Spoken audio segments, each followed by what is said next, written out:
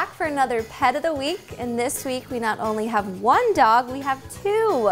I'm with the Berries in Eagles Preserve. How are you all doing today? We're fine, thank you.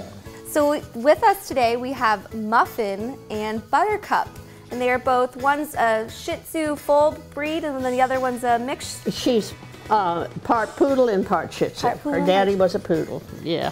And what, I know they have a big age difference. One, Buttercup is 16 and Muffin is 1. okay. Buttercup is a hospice therapy dog. Really? So she goes down to the pavilion and visits the patients.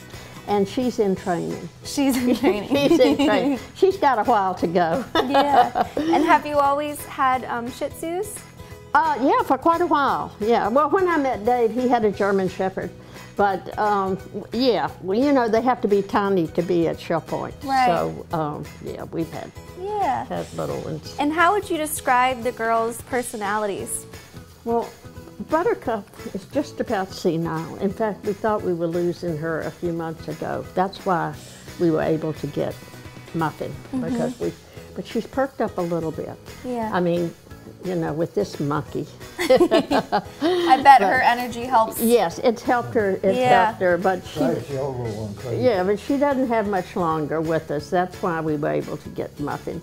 But she does well with the patients at the nursing home. I bet they really enjoy having her. They do, and she's been a few times, and she does pretty well, but she's still a little too energetic. Yeah.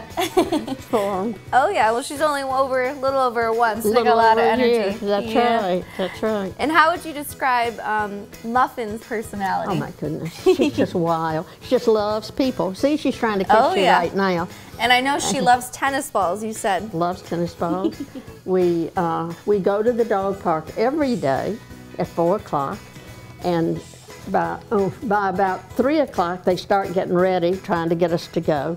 And I was telling you that someone gave us about 100 tennis balls. We have a huge amount of tennis balls at the dog park. We counted, she had 16 one time under the bench, hoarding them. Wants them all for herself. Yeah. But, so Muffin and Buttercup, how did you come up with those?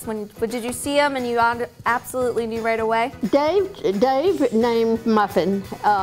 We've always had dogs named after a flower, with Buttercup, and we had a petunia and a dandelion.